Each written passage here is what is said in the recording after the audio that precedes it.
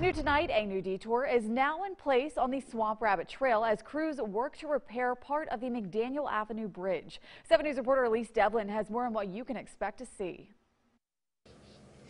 The city of Greenville has announced a new detour along the Swamp Rabbit Trail that may cause a change to many residents' routines. For residents like Steve Jones, visits to the Swamp Rabbit Trail are daily.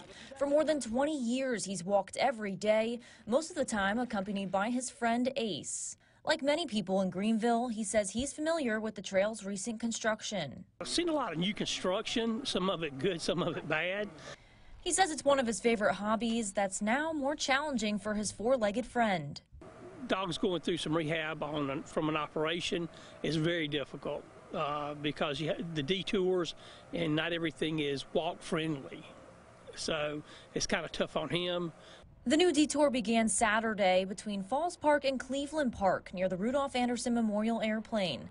According to the city of Greenville, as the South Carolina Department of Transportation continues its work on the bridge, crews are also making infrastructure updates to a sewer main underneath the bridge. The city is now asking users to follow the posted route along Ridgeland and Cleveland Park Drive, located on the north side of the Reedy River.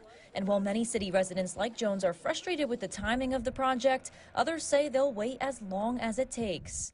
I don't mind the detour now. I think it's fine, and as long as they're getting the job done and however long it takes, it's fine.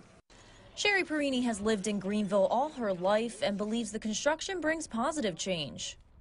This area has always been very beautiful, and I like that they're doing construction. They're strengthening the bridge that probably has needed to be fixed for a while. Others agree, explaining they like the new safety component it will bring.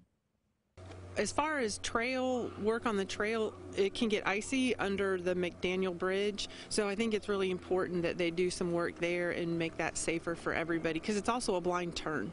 And I know there's a mirror down there, but it could definitely be made safer. The city says this detour will last through January 30th. In Greenville, Elise Devlin, 7 News.